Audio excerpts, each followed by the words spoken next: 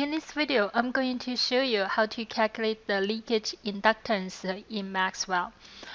In this model, we have a three-phase transformer, phase A, phase B, and phase C. For each phase, we have primary coil inside and the secondary coil outside. We excite these three-phase coils with the proper excitation. The easiest way to get the leakage inductance is to use the self-inductance and the coupling coefficient. The formula is the self-inductance of primary multiplied by 1 minus the coupling coefficient between primary and secondary square. And here's the result for the phase A.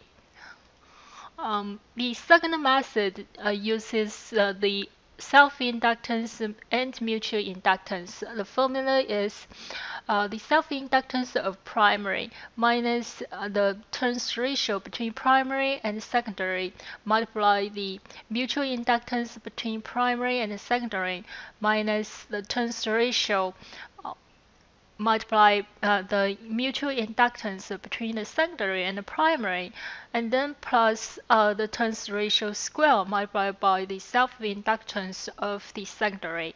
As you can see that the second method generates the same result as the as using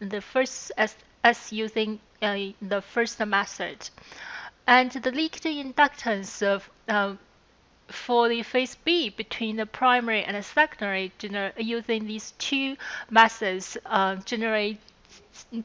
generates more or less the same results as in the phase A. And this leakage inductance is independent of the excitation current as long as the operation point is in the linear region. And also, the leakage inductance between the primary and secondary has nothing to do with the other coils existing here. So I also create another model. Here I delete the coils in the phase A and phase C and only leave the coils in phase B.